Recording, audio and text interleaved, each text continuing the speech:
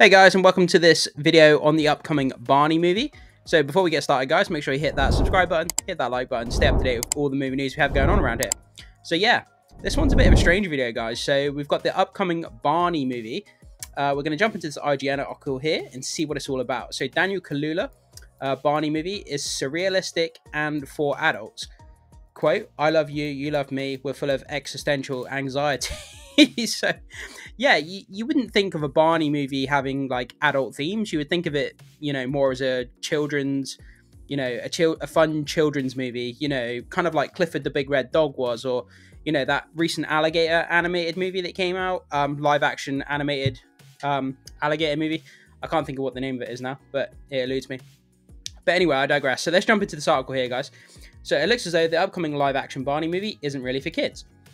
During an interview, the New Yorker, Mattel's executive Kevin McKeon revealed Daniel Kaluuya's take on the talking dinosaur is more for grown-ups, which is kind of strange. I don't know how you would have a Barney movie that's, I guess you could have adult themes that would go over children's heads, and then you would still have sort of like the comedy and the humor for kids while dealing with adult themes at the same time. But yeah, I can't really see a lot of adults getting invested in a Barney movie, but then again, that's just me. So, quote, we're leaning into the millennial angst of the property rather than the fine-tuning this for kids, he said.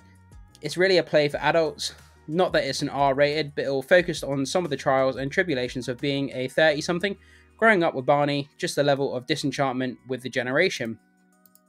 So, yeah, it looks like it's going to have themes of kind of, obviously, growing older and kind of just being disillusioned with the current generation, and Barney's going to play into this somehow. But do you really go to a Barney movie to want to know about millennial angst and kind of anxiety of growing old? Is that something you really want to get out of a Barney movie? I don't really think so. So yeah, that's kind of a strange one to me. So he additionally explained that the project was surrealistic and reportedly compared the Barney movie to the works of Charlie Kaufman and Spike Jonze. Sorry if I butchered the names there. It's not the first time we've heard that Barney movie isn't quite what we would expect. Back in 2020, Get Out's Kaluuya, who was producing the movie, explained why it's a more heartbreaking take on the lovable talking dinosaur. So he goes on to say, Barney taught us, I love you, you love me. Won't you say you love me too? That's one of the first songs I remember, and what happens when it isn't true. I thought that was really heartbreaking, said Kaluuya, and I have no idea why it feels like that makes sense. It feels like there's something unexpected that can be poignant and optimistic. Especially at this time now, I think that's really, really needed. So, I don't really know. That's kind of a load of verbal diarrhea and kind of word salad there. That doesn't, what he was saying there doesn't really make any sense to me. You sing the song, I love you, you love me, but when nobody says it back.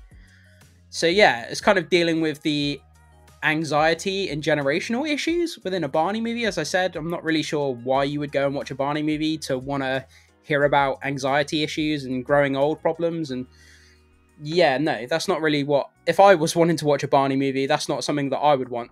So although the project is still in the works, it's being sold to the prospective partners as an A24 type film. I think they mean by that it's kind of like have an independent, obviously like an independent film. So it would be so daring of us and really underscore that we're here to make art, explained McKeon. Whether or not it takes any cues from the likes of Ex Machina or Midsummer remains to be seen.